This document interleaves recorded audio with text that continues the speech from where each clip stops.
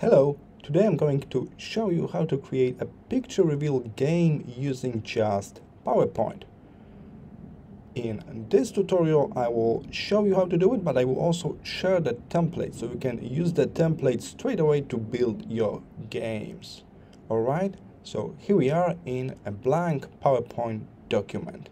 We can swap to a blank slide. We don't need any text for this game. We will insert a shape. In my case, I'm going to use a perfect square. So I'm drawing some rectangle first, like that, and then I can type in the size from the keyboard here. I will try to pick the size that will cover almost all of the area here. So 4.8 should be alright. Alright, here's my little square. Of course, I'm free to adjust the color of the shape and add some special effects like shadow or glows. So feel free to customize this shape to your needs. I will make it green and I will also add some inner shadow from the preset effects here. Alright, let's go with inner shadow like this one in the center. Alright, so here my shape. I'm going to add animation to it to make it disappear.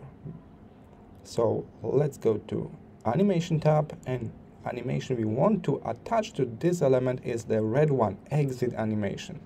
Exit animation will make object disappear. So pick an interesting exit animation for your shape. In my case, I think maybe something like fading through the shape, and this shape should be a square as well, I think. That's interesting. Maybe to the center, like that. Cool, it's look like it's shrinking down, so that's really nice effect. I can change how long it should play, maybe a little bit shorter. And now very important, the trigger. So I want to trigger this animation when I click on this object exactly, not whatever in the slide. I must click on this shape to trigger exit animation, to make it disappear. After we add the trigger, we are ready to duplicate this element. So we can simply right click, copy, and right click paste, or use the keyboard shortcut. Alright, and as you can see, not only copy a shape, but we also copy the behavior, the animation, the trigger is already there. So we can simply maybe modify the color a little bit. And now our task is to populate this slide with copies of those two shapes to cover the whole area. Because our picture will be hidden below those shapes. Based on what we did so far, the shape will disappear when we click on it. That's our exit animation triggered by click. Alright, so as you can see, I make duplicates of that very same shape. I got two shades of green. And now I'm ready to drag and drop a picture. So let's place a picture here. I advise you to make this picture a little bit bigger than the overall size of the slide. So it's popping up a little bit. Alright, and now we simply move this picture below shapes, so you can reorder and send it to the back.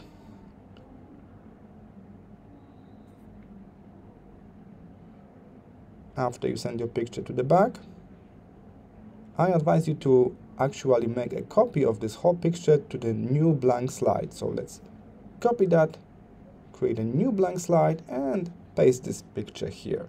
So that's what we're going to see after we finish the game. The result, the whole picture reveal. Alright, as the final touch, we can also add a nice transition between slides. Maybe something flashy. This is the game after all, so don't need to be too serious here. Maybe very flashy transition like this one. Yeah, that's nice. And over here as well. Alright, now we are ready for the first test. So let's play this slideshow. And as you can see, my picture is covered with shapes.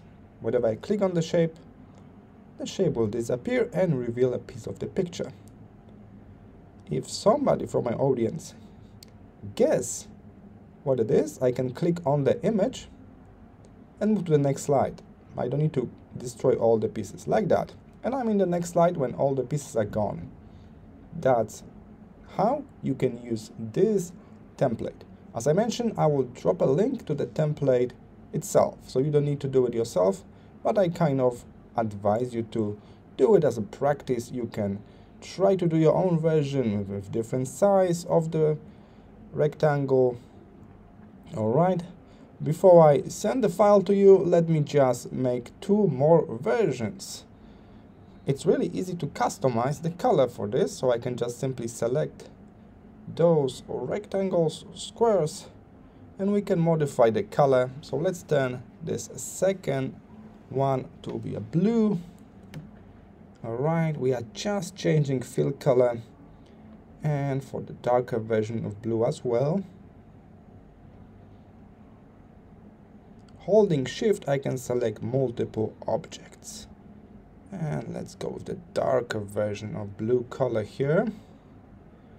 Nice. And now we simply hide the image behind. So again, drag and drop the image. Make it large to cover the whole area of the slide. I recommend to make it at least a little bit bigger than the slide itself, and then send it to the back behind shapes. Make a copy for the empty slide as the reveal picture. Alright, for the next one, let's modify our shapes. Not all shapes need to be in the same color or size. Take a look, we can make some changes here. We can modify some shapes. Some of them will be larger, some of them will be smaller. Then we can customize colors as well. That's really quick process because we already set up animations for exit. So we can just focus on the visual aspect now. So this third version is a remix version with different sizes of the tiles. Alright, that's nice. You can even double tap on some shapes and you can type something for your viewers. Maybe some equations for students to solve or stuff like that. So feel free to be creative with this template. Alright, it's time to drag and drop the image for this third example.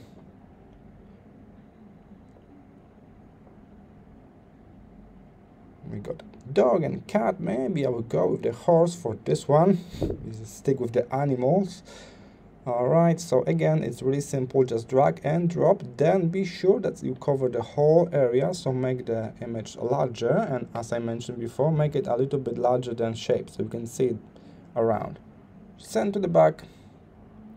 And then don't forget to make a duplicate, make a copy of this image for the next slide, so you can see the final result here.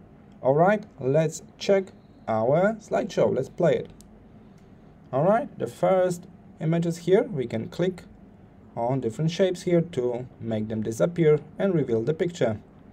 If someone guesses, you can click on the picture itself to move to the solution, like that.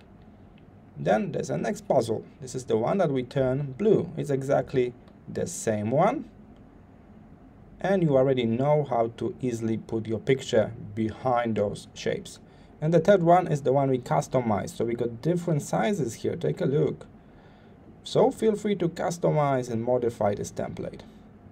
Alright, as I mentioned, the link is in the description. If this is your first time here, please consider subscribing for more tutorials like this. And I hope I will see you in the next video. Bye.